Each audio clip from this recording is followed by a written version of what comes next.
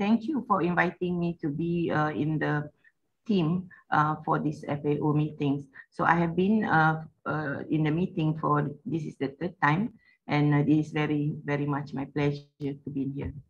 So I will start with the Seoul Action Plan, the background of the Seoul Action Plan. And the last time we met in Seoul, Korea, it was on 15 September 2017. And we came out with the Seoul Action Plan, which had the aims of the expanding awareness of the benefits that urban forests and trees provide to communities throughout the Asia-Pacific region, to sustain and foster the growth of urban forests and trees as key contributors to resilient cities, to support the local and national decision makers in planning, designing, and managing their green capital, to provide guidance on the key action to be taken more sustainable urban development. So that was the gist of the aims of Seoul Action Plan. And Simone has explained a bit about this on the first day. So it was the result of our urban forestry meeting in Seoul, which was a follow-up on the recommendation included in the Zhuhai Declaration in China in 2016. So more information you can gain from the link that was shown below. And when we talk about urban forestry, we always talk about the benefits. So if we look from various publications, and this one is actually from the FAO website, is that research shows that urban forests increase the quality of urban living by increasing the resistance to severe weather event. Trees remove pollutant from the air and cool the urban environment. So this is actually some of the subjects that we will be addressing in these safer cities. So urban trees increase soil stability and improve availability of water. There is an example of the roadside jamun trees that can produce up to 500 tons of fruit per year. And there is a 10% increase in urban green space, which can postpone onset of health problem by up to 5 years. So this is from previous studies. And the end is the prevalence of obesity among children living in areas with good access to green space is reduced by roughly 10 to 20% compared to urban areas where children have limited or no access to green space. So that is the general benefit of urban forests. So in this goal of Seoul Action Plan, there were 8 goals that was identified based on the set of guiding principles. And one is the greener cities, cleaner cities, cooler cities, healthier cities, more inclusive cities, more biodiversity cities. All 6 we have discussed in the previous discussion. And today we are going to discuss about the wealthier cities. And I am responsible now to moderate on the safer cities theme.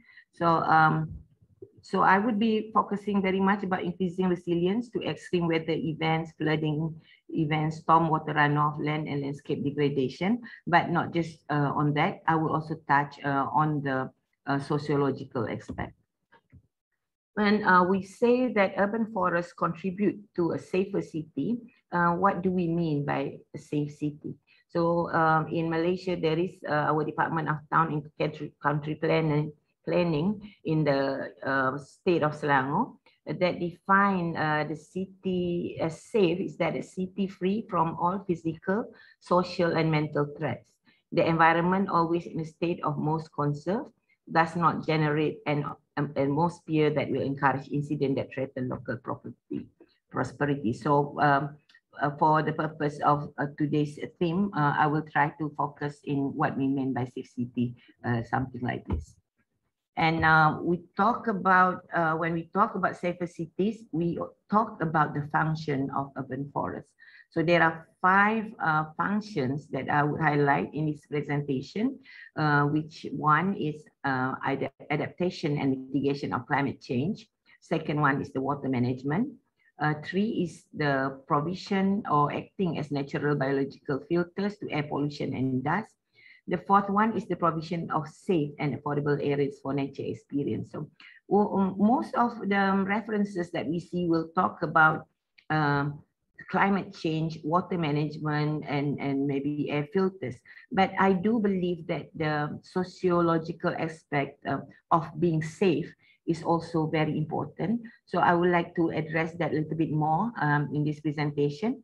So when we have this provision of safe area, it is also going to be mentally satisfying for the people living in the cities.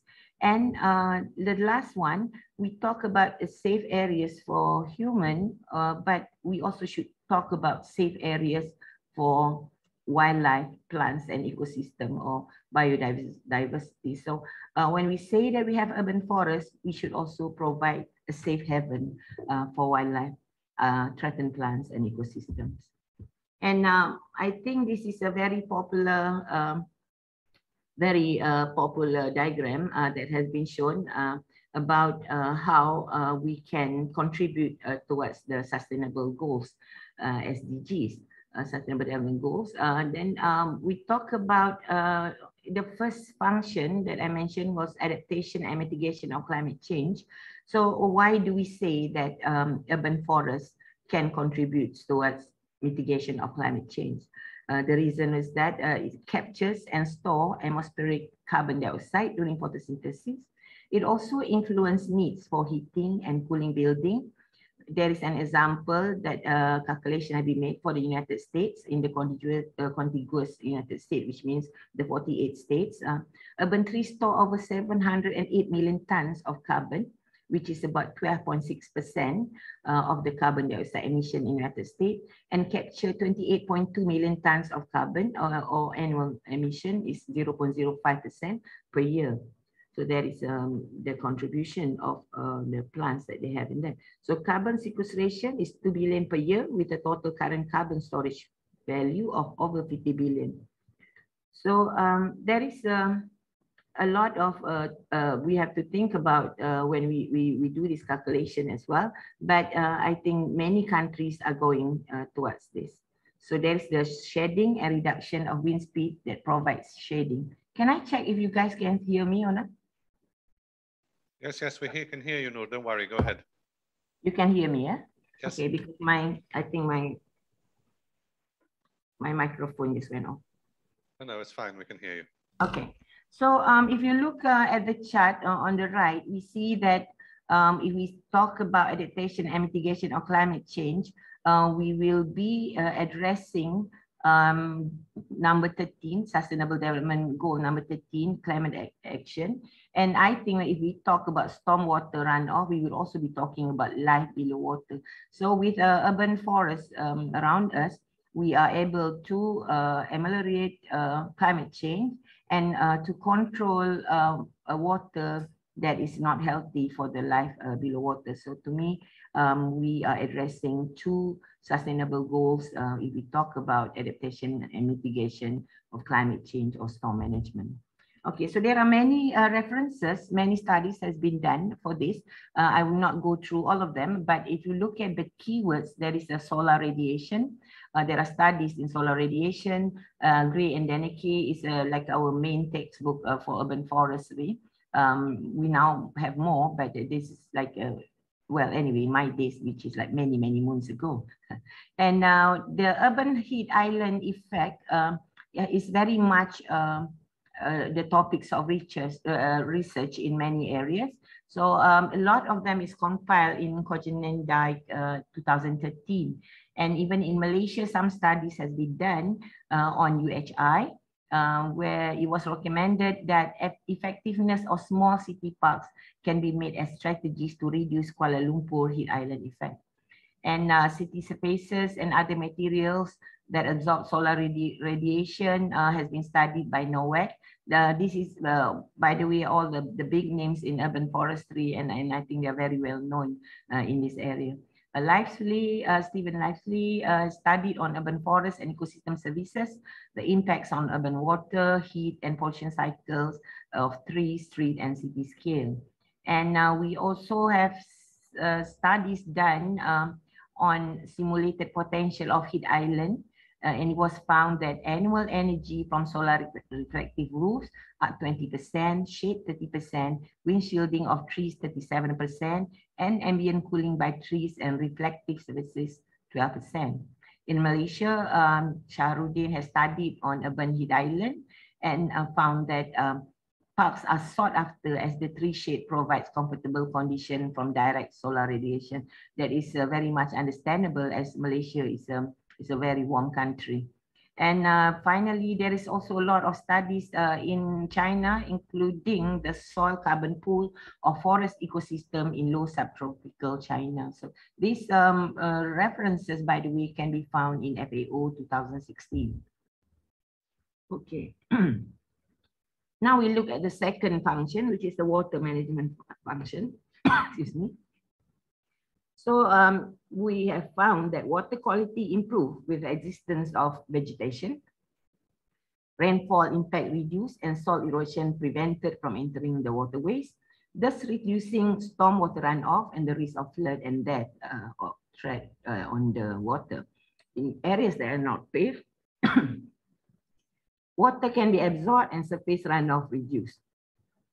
So we have as our panel member today, our panel session during our panel, Dr. Zulkifli Yusof, who is from University of Technology Malaysia. So we will hear more about this.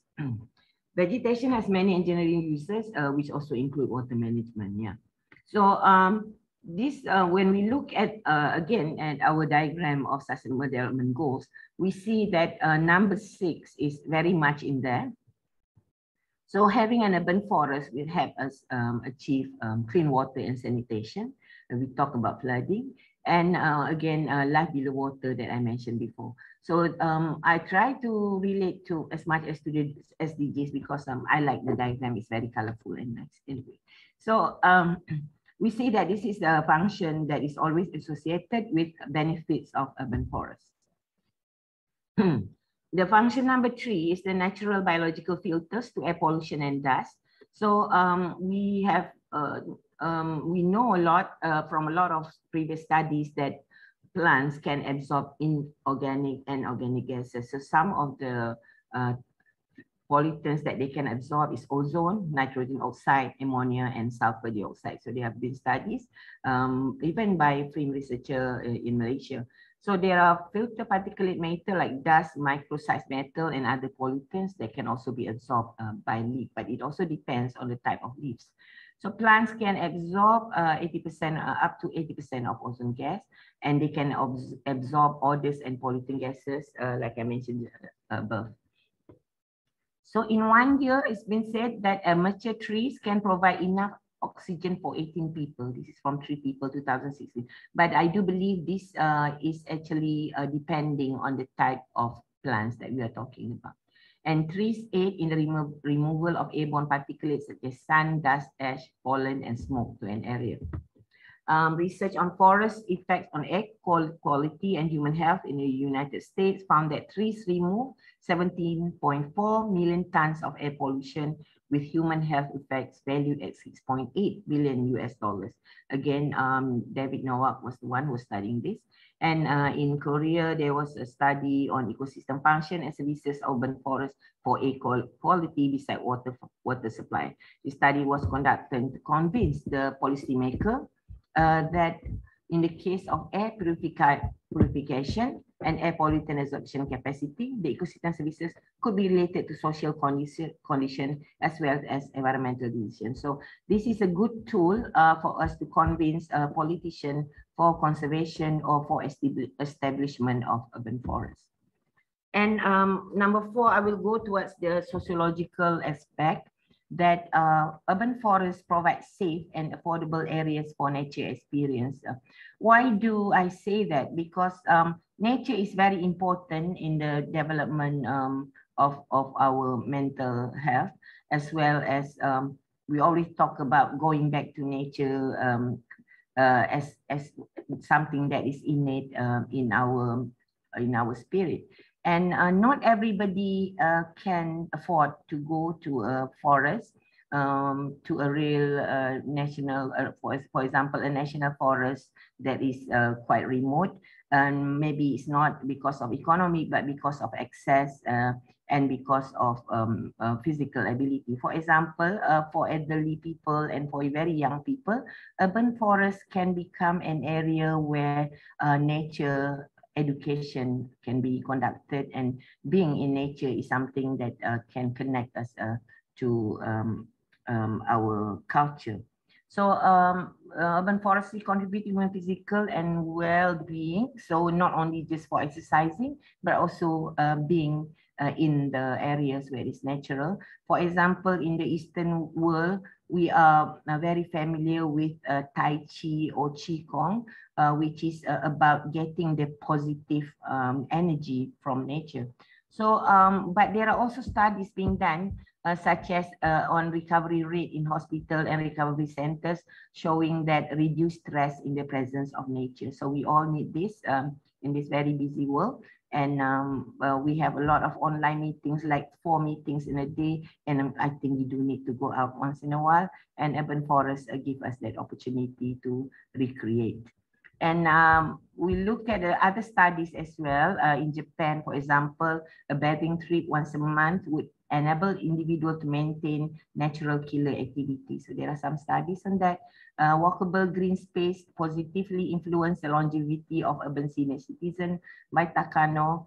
And there is also studies on children 5 to 18 years old with attention deficit or hyperactivity disorder found reduced symptoms with presence of greenery. So these are some of the studies that try to show how urban forest, or any forest for that matter, is good for our mental health. But like I mentioned, not everyone can go to the real remote forest. So urban forests give us this opportunity. And if we look at the diagram again on the SDGs, providing safe and affordable areas for nature experience is actually addressing goal number 3, good health and well-being, and 11, sustainable cities and communities. So this is very important in the development of a nation. And again, like I mentioned, everyone have these needs of escapism.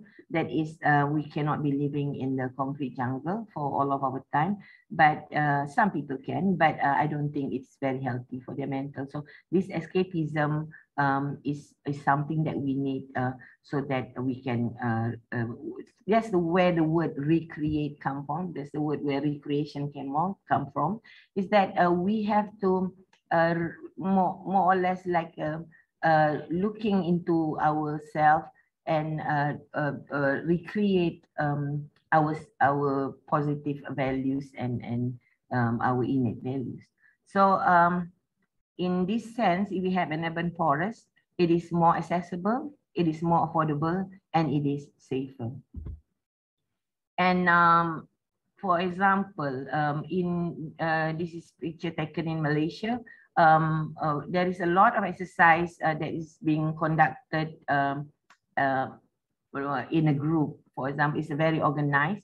For example, there is this dancing, or there is Tai Chi or Qigong, like I mentioned. So it's also served for social interaction for specific communities due to the use of common space. And it brings significance to cultural heritage. So some of these papers discuss a little bit more detail about this. And physical and mental health, who not would like to be outdoor if you have the choice, and in the cooling water, like I said, especially in our tropical region, it is very warm, and people come to recreate in very shady areas. So trees provide a good area for this kind of activities. And we say the environment always in a state of most conserved. This is, I'm recalling the definition by the Town and Country Planning Department, which is the environment always in a state of most conserved, does not generate an atmosphere that will encourage incidents that threaten local prosperity. So to me, health is wealth.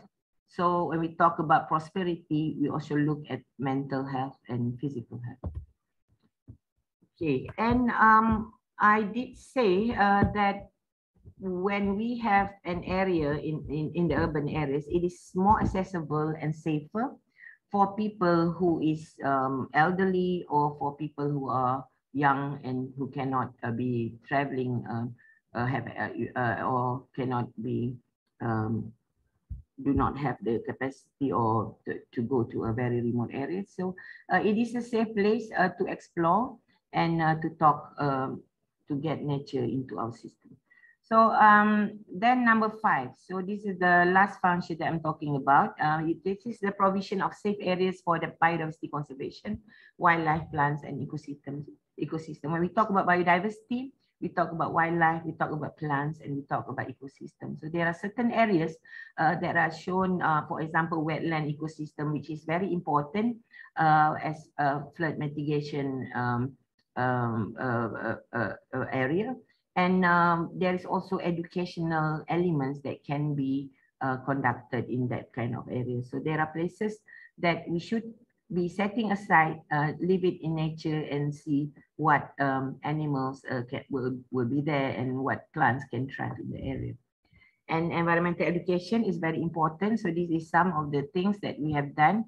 Singapore has very good environmental education programs.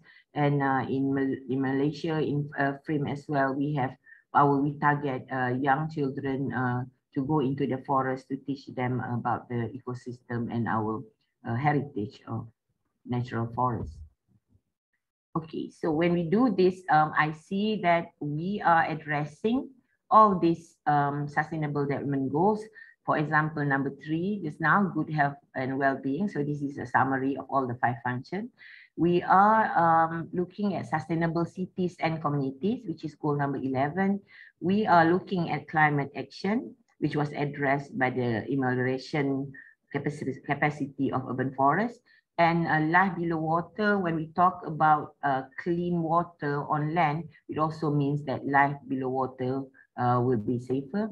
And we were talking about life on land when we talk about biodiversity. I missed a circle on number 6 as well, clean water and sanitation. Because I can show an example in Thailand, which shows that how clean water and sanitation is important in Bangkok. So there are some examples that I would like to show towards the end of my PowerPoint presentation. Is some examples from our neighboring countries, Malaysian neighboring countries. So for example, this is Singapore. Singapore is very well known, not only about creating green areas, but also for preserving what is already there, like the Sungai Buloh Bird Park and the other Jurong Bird Park and Sungai Buloh Forest Reserve, which is, I think, very exemplary. And they have green connectors. They're connecting their green areas, which is very good to use, not only for human, but also for nature to go from one place to another. And that is Singapore. And I think we have heard a few presentations with regard to Singapore. And it is one of the countries that we all should try to get examples from. Okay, and this is another example. This is if the picture there is of Miss Kochakon Vorakon. She originally, I would like to ask her to be in our panel of discussion, but unfortunately she is not able to come. But it is very interesting what she did. She's a landscape architect. She designed the urban space with climate in mind, and due to flooding and a lot of water-related problems in Bangkok. So she and her colleague designed park that actually can collect water. If you look at the topmost on the right, on my right, that is, you see how the water is collected, and at certain time, the bottom part will be flooded, and that water is safe. And it can also be used for fun by children for recreation. So the park is designed in such a way that it would not waste what she said, a single drop of water. And this is kind of innovations that I think should come in urban forestry to maximize the benefits that urban forests can bring to people. So you look at that, I just like to put that in industry, innovation, and infrastructure. So I think if we come up with this, urban forest can also be an innovative acts that we can be proud of. Okay, now back to my own country in Malaysia. So I would like to put the example of Putrajaya and Administrative Center of the federal government of Malaysia. And we have presented this presentation in New Delhi in 2012, long time ago, but I'm borrowing this PowerPoint to to explain about the concept how Putrajaya was conceived.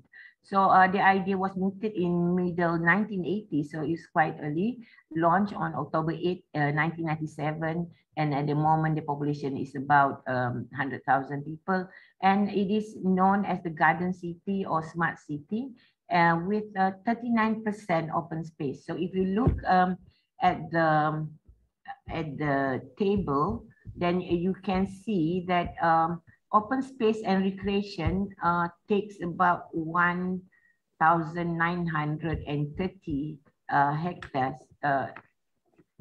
30 hectares of the total area. Noor, That accounts for. Sorry to jump in. Your time is up. If you could try and wrap up. Thank you. Okay. Sorry to interrupt. So, yeah, give me 2 minutes. So this is an example of how Putrajaya is well designed. So it is also designed with 11 parks at the moment, and from the botanical garden to a forest to a parks. And this is how it looks like. And we see a lot of water there.